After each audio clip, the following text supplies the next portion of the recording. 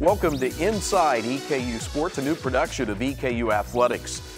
We're about to begin the 104th season of Eastern Kentucky University football, and Mark Elder is the 14th coach all-time at Eastern. And Mark, I know since you got the job in December, it has been a whirlwind. Yeah, it's been a lot of fun. The very start of it was very hectic, obviously, with getting ready to be the head coach here and having a new team and recruiting and putting a staff together while still coaching in the bowl game, doing double duty. That was a very, very busy time, not a lot of sleep during that time, but it was exciting. And then it's been a great experience going through recruiting, going through all spring and getting things installed and really getting to shape this team the way that we want it to be done. And summer's been outstanding as well, and heading into the fall, feel really good about this team and the progress that we've made and the identity that we're taking on right now. In a nutshell, what's your philosophy about what a college football team should be? Well, we're going to be a tough, disciplined football team. We're going to play with tremendous effort.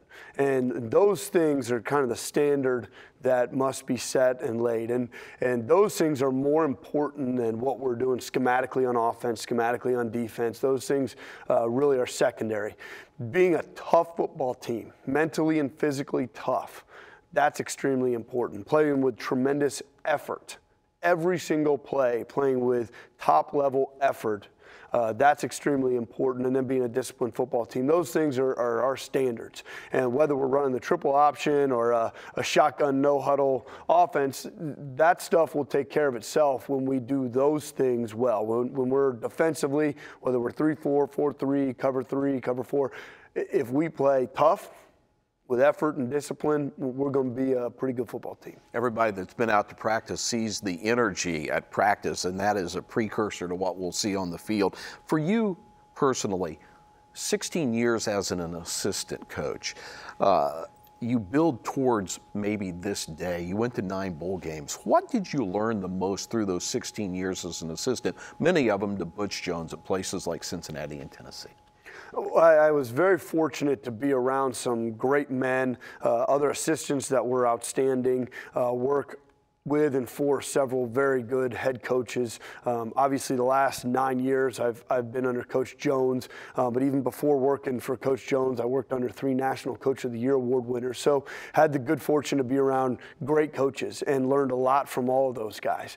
And really, I'd say the thing that's most important as a coaching staff is the preparation, being well organized, making sure that everything is attention to detail, both with what we're presenting to the players, with the organization of it with the players, and then getting them to perform at a high level with high energy and effort.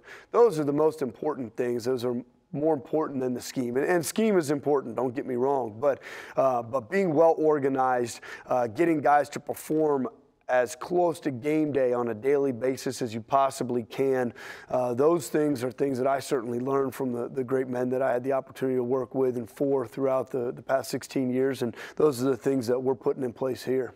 Mark was at Michigan a couple of years in the Big Ten, and it's going to be a Big Ten opener, tough way to start, at West Lafayette, Indiana, Ross-Ade Stadium against Purdue. Are you going into that game nervous, excited, a little bit of both individually? And what do you think your team feels like? Well, me personally, I'm both nervous and excited. Obviously, I'd be lying if I said I'm not a little bit nervous. It's going to be my first game as a head coach, and so it's the first time that we're on public display. And I don't think that there's anything wrong with having some butterflies. I think it's a good thing. If you're a player or if you're a coach and you're walking into the first game and you don't have some of those butterflies, you don't have a little bit of nervous energy, I don't know where your passion level is for the game. I don't know where your interest and excitement is for this game. So sure, there's some nerves, but we as a staff are excited. Couldn't be more ready for us to go and play somebody else and put ourselves on display on a national stage, because we get the opportunity to play on ESPN News, which will be great exposure for the university, for the football program, and getting to go and play at Purdue in a Big Ten stadium. It'll be an awesome atmosphere and one that we're very much looking forward to for Saturday. A quick snippet about Purdue. They were 2-10 10 last year. That can be very misleading. A, the schedule they played. B, how many players they have back. If I take a look, 9 off the offense, starters back, 9 defensively, some really good talent. So this is a veteran team that you'll kick off against. Absolutely, and they had several very close games that didn't end the right way for them, but they've got certainly talent to be a very good football team this year. You look at their offense to start, they've got a pretty experienced offensive line. I think they've got in that group 79 starts total for that group of 5, which is a lot of starts returning. Their quarterback was a freshman last year, and he did a tremendous job. He's a dual threat guy. He can take off running, make things happen with his legs, but he certainly does a great job of distributing the ball, makes great decisions. So he's going to be a threat and someone that we're going to have to contain. Their receiving core, they've got a lot of guys back. Their number 1 guy, the number 7, he had like 700 yards receiving. There was a couple games I watched where he took over the game. I mean, he was a guy that they were just feeding the football to in critical situations, and he kept finding a way to get open. So he's going to be difficult. And then their back is tremendous. Jones, the Jones kid, number 8. He is tremendous. He was a true freshman last year, and he's big. He can, run you over. He can run past you. He can make you miss. He's certainly very, very dynamic in what he was able to do as a true freshman. I'm sure they're going to feed him the football a bunch and try to take it right to us. But they're very talented on offense. And then defensively, their front 7, they've got a lot of really good football players. Their starts up front in the middle. The Replogle kid, I recruited him out of Centerville High School. I mean, he's tough. He plays hard. He's one of the best D linemen in the country. You talked about your team defensively. A lot of new guys there. Some guys have to step up off special teams units, but you have lost over 1,000 career tackles from guys left. Do you feel good about how your defense has matured in summer work and now in fall camp? I do feel good about where we're at defensively. We don't have a great deal of experience coming back. We did the numbers, and it's just between 20 and 30% of our production is back in most categories. So we don't have necessarily the most experienced group, but I really feel like we've got a group of guys that are going to play well together, that are good football players, and are going to make plays when that presents itself. So we do have a handful of guys that have played a lot of time. I mean, Avery Pitt's a guy that's played a lot of football here, and there's no better place to have experience than right up front in the middle of your defense. So he's got a lot of experience. T.O., he started a number of games last year, and he's got a lot of experience come back. He's strong. He's athletic. We're expecting a big year from him. Keontae Northington, he's been a starter for years here, and what a great story he is as far as an in-state kid who came here as a walk-on and has had nothing but a tremendous career here.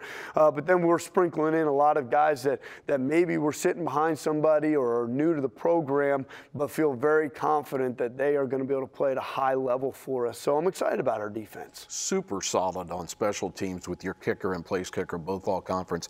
On offense, good battle at quarterback, pretty deep at running back, and you have some new guys along with some returners in the receiving core, and your line is fairly experienced. Sure. Yeah, I think that we have a lot more experience back on offense, and you started with the quarterbacks. I think that's where it always starts when you talk about an offense, the guy that's pulling the trigger. We've got 3 very capable guys, and they've been battling all camp, and I feel very confident that any of the 3 can go out there and lead us to victory this year. So we're excited about that group and the production that we're going to get from them. Certainly. You next talked about the running back group. We've got, again, numerous guys, and that's a position you need numerous guys. I've been in the stretch run trying to win a conference championship when you're on your 4th back, and we've got numerous guys that can go out there. Obviously, Ethan's a guy that had a great year last year as a freshman, splitting time, but he certainly did a tremendous job last year, and he's had a great camp. We're excited about him. The receiving core, we've got a couple new faces, but Devin Borders is a guy that had a great fall camp. We're expecting him to have a tremendous year along with a couple other new guys that have joined us. One group that you didn't talk about was our tight end men group, and that might be one of the strong points of our team.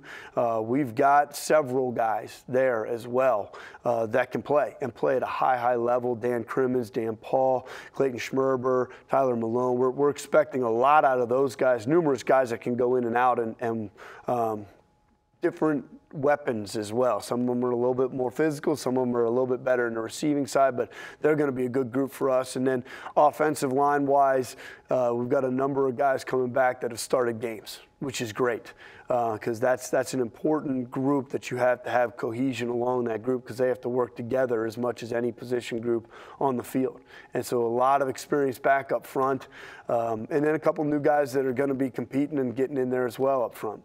Well, Coach Elder's team has also been busy off the field doing some heavy lifting on move-in day at Eastern Kentucky University as we welcomed 2,300 new students to campus. What was that experience like for your students or for your players and fellow students and the coaches on move-in day? Sure. Well, we certainly want to engage our community as much as possible and our fans as much as possible, and that starts on campus.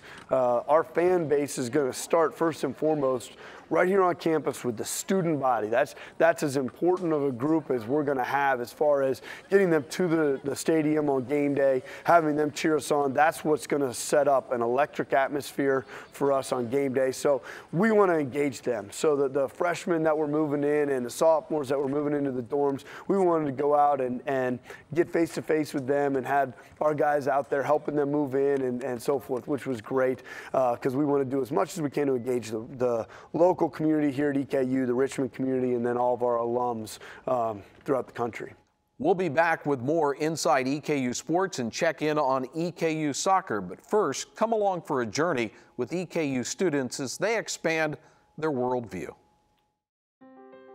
The idea for the cultural immersion trip came about when Dr. Carter wanted to provide a better opportunity for our students to become a global citizen. We identified all the first generation students that had a 3.0 or above, and they were sent an invitation by email, hey, we encourage you to apply. I felt as a small town girl that I needed to do more.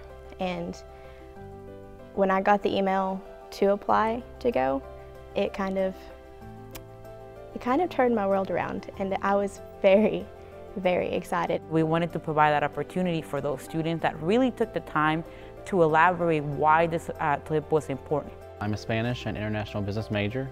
Before I went to Ecuador, I wouldn't even order my food in Spanish, and I've been speaking Spanish for 4 years now. So I had to jump out of my comfort zone. I had to really immerse myself into the culture, use their language, use their gestures. It's really good just to push them out of their comfort zone and to know that it's okay to be different. It's okay that you don't feel comfortable all the time, and it's gonna prepare them for the unexpected.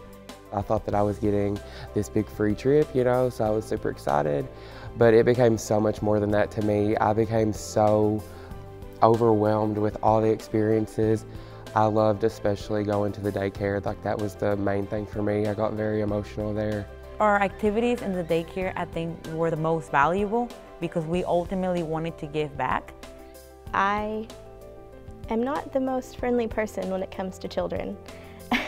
I don't deal with children very often, and I think that was a really good experience for me. It really opened my eyes to how other people live because you could see their lives in those children. Me going to Ecuador, being a part of something awesome like that, it really makes me feel like I'm supposed to be here. This is for me. I'm worth it, you know?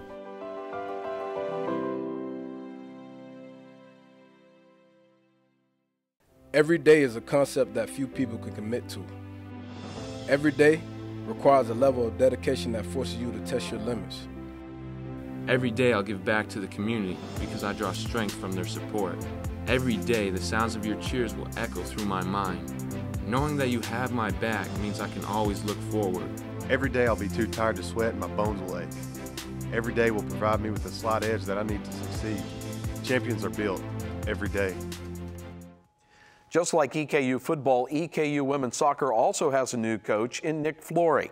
Nick, welcome to Eastern Kentucky and off to a good start. You guys have won your last 2 games, including 2 shutouts. Yeah, it's been good. It's been a slow process. We've been adding some new ideas that the girls aren't used to, but it's starting to catch on a little bit. So they've seen the rewards of it. Now working on the details. You know, we're 2-2, so coming off 2 losses to start the season, but 2 wins for this past weekend. So it's starting to get there. We're still not where we want to be, but we're moving in the right direction. I want to talk about the team a little bit more later, but let's talk about you first because everybody has a background. Mark Elder was an assistant coach for 16 years in football. You've been, after playing college soccer at UIndy, yep. An assistant at 2 Big Ten schools to get you prepared for where you are now. Yeah, it's been a good experience. And the one thing I think I've been happy with is I've gone to places and learned from people that have great knowledge. You know, so my mentors are some of the best in the country, and had a youth background as well before then. So the Big Ten experience has been one where you see what it's like at with the big schools, you know, with lots of money and things like that. Where you're competing against the top in the country on a daily basis. So it's been great. There have been great learning experiences, and it's something that with the standard of how things are done that we're trying to bring here. What is that you said about changing some things? What's the one thing as you looked at last year's team and then you got all the women on campus, what's the one thing you really thought we have to tweak this to be successful? I think we've come in with a different playing approach, a playing style. Formation is pretty standard to a lot of teams too, but it's just how we do it. You know, the system is one where we're very attack-minded, and we try to move the other team with our passes, you know, to keep them chasing the ball, and it's helped. I mean, we're not, again, where we want to be, but we're getting closer. So that's the big thing. It's just the approach of how they played last year is a little bit different than what we're playing this year. Could I use the example of basketball where everybody likes to be a fast break team? In a sense, we go side to side a little bit in our defensive half, and then once the space is there, then we try to go forward quickly. So it's a matter of creating the space to go forward first, and then once it's there, then speeding up the attack. The win at home over Northern Kentucky, the win on the road over VMI. Emmy Carroll had a goal. Aaron Torrance had 2 goals. Cassie Smith had 1, and your keeper, Anna Hall, had those 2 shutouts. So talk about your team, including those young ladies. Yeah, besides Anna, our back line has been fantastic. I mean, the 2 center backs we have, Haley Kemper and Casey Eckley, put in 90 minutes each for those games. We've rotated almost everybody else through the team, and we've come in with different lineups every game. So everybody is contributing, which is nice. We're not relying on 11 players. We're relying on almost the entire team. The midfield, Cassie Smith, and then we've got a couple others, Marion Walski, Michaela Breon, you know, those 3, and a couple others, Allison Warner, Bailey Bounds. The midfield is where I think we control the field. Being able to move it from side to side, being able to pick out the right passes to go forward. And then up front, we're getting great production from 6-7 players that we just rotate through. So we're trying to use everybody so that when they come in, they're fresh and we can just throw fresh legs at the other team. And obviously it's working a little bit now because of the goals that we're getting from those front 3. Well, a lot of tourists like to visit Charleston, South Carolina. Nick Flory and his soccer team will too, but to play soccer against the Citadel and Charleston Southern. Another big weekend before you come home for Western Carolina. Yeah, we're playing in the Nike Challenge Cup. They do this between the 2 schools, and they'll do it again in a couple weeks. So it's going to be a good experience. We've got a couple alumni that live in Charleston that I'm hoping to come out, you know, and spend some time with us. And Charleston as a city is a great place to get a little sightseeing in between games. The Citadel is something, you know, they're in a situation somewhat like we are, where they're coming off a year that wasn't sort of to their liking, you know, but they've got things turned around a little bit already where they're 2-0 coming into our game. So it's another good test for us to see where we are and keep getting better. Coach, great to have you on campus. Thank you. Yeah. Good luck the rest of the season. Appreciate I'm sure we'll visit again here on Inside EKU Sports. Well, EKU athletes aren't the only ones gearing up for the season. Take a look at how the class of 2020 trains to cheer on the Colonels.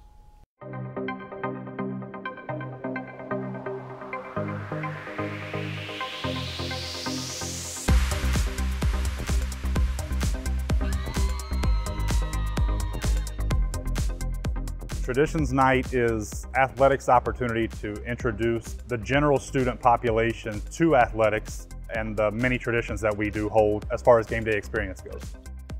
Traditions Night is really focused on our fall sports season with cross country, volleyball, soccer, and football. We go through the pregame routine. We have the Marching Colonels play EA Eastern and Hell Hell Eastern Maroons, and all of our different fight songs, Fanfare, My Old Kentucky Home. And then we get into those in-game traditions, whether it be, this is the song that's gonna play on third down, this is the song that's gonna play when the team runs out of the tunnel. And it's those traditions that we think, by teaching them, will help create that better game day experience and hopefully will lead to more wins. But even more than that, it's an opportunity to introduce our head coaches and some of our student athletes. Having students that are familiar with the EKU traditions, it helps us get pumped for our games knowing that they support us, that they're there for us. I think for our student athletes, the uniqueness of having their peers showing up, especially new students, it's a big deal. And we perform better when we get a big crowd and our students and our pep band and everyone are behind us. As a cheerleader, it's a great feeling when the fans yell with you and they're louder than you and they're getting involved, and it's like awesome. There's something about the electricity that students bring.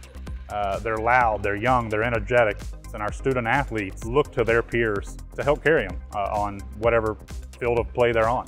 And I think the fact that we've won the Commissioner's Cups that we've won the national titles that we've won, we've competed on a national stage the way that we have, it kind of escalates those traditions and makes them relevant.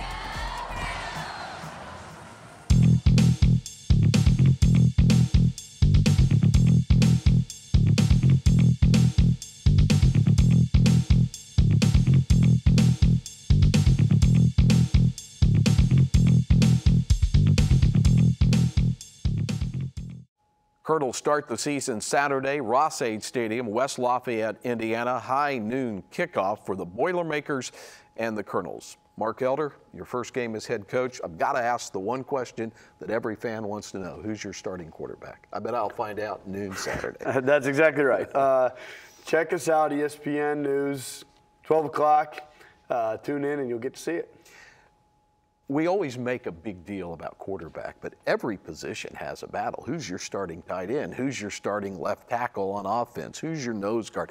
So do we make too big of a deal in football of the quarterback, or is that the one position that has to be solid in your opinion? Well, I think that there's certainly a lot that's put into that. I look at the quarterback position probably a lot like the head coach position. When you win, you probably get more credit than you deserve, and when you lose, you probably get more negative than you deserve in that capacity for the quarterback. So as far as that's concerned, it's obviously a critical position. I think it's the most important position on the field as far as if you could single out one spot, because the ball's going through his hands every single play, and the distribution of it is through his decision making. So it's extremely important, but you're exactly right. There's an awful lot made out of that when there's 10 other guys on offense. There's 11 guys on defense, and those positions are extremely important as well.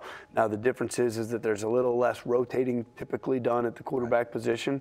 A lot of the other positions, you can roll guys in and out. So I think that's part of it as well. But probably a little bit more hype is put into that than what needs to be. Heat is going to be a factor. I know you've talked to your guys in situational scrimmages about handling, hydrating for this game. It's going to be hot. But you've gone through a hot fall camp. Yes, well, I've looked at the weather, and I think that we're more than prepared because we've been through days where on the turf it's been over 100, right, and it's been humid, and our guys have been sweating like crazy, and it's going to be nowhere close to that from the weather forecast that I've seen. It's going to be high in the 80s, so we should be more than prepared for that. I think that will be a positive for us because we certainly trained in some hot weather, probably a little bit hotter weather than what they've trained in just geographically. Coach, good luck for Colonel Nation. I know we're all behind you. Thank you. It's going to be fun. Absolutely, can't wait. All right, season 104, Mark Elder at the helm now of the Colonel football team. And keep up with EKU Sports wherever you are. Like and follow our channels on Facebook, Twitter, and Instagram. And thanks for joining us. We'll see you next week on Inside EKU Sports.